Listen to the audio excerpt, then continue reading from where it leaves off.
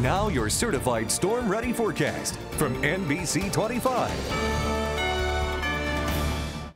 Most of us had at least a little bit of rain to deal with today. We saw the streets were glistening in the rainfall that we had earlier in Saginaw. Here's a look at what's going on in Frankenmuth via our NBC 25 Skycam, and it looks like the rain is still falling here, so our radar probably not picking up on all of what's going on. Here's a look at our satellite radar composite. You can see that sections of the area are getting some showers right now in Tuscola County and also in eastern Saginaw County, but it really doesn't fill in all that well here. Probably more rain going on than what our radar is picking up on. Showers in Sanilac County, a little bit heavier rain just north of Lapeer and south of Brown City. All this activity slowly moving to the east. So far today, totals have not been all that impressive, a little less than I thought, admittedly. We are expecting a little bit more this evening, but overall not too bad of a day with rainfall totals falling shy of the 1/4 to 1/2 inch that we thought we would get. About 1/10 of an inch is the highest total we had in Lapeer, Saginaw, 5/100ths, and only 2/100ths of an inch in Flint. So the showers will be moving out later tonight. Tomorrow we have some sunshine in the forecast, but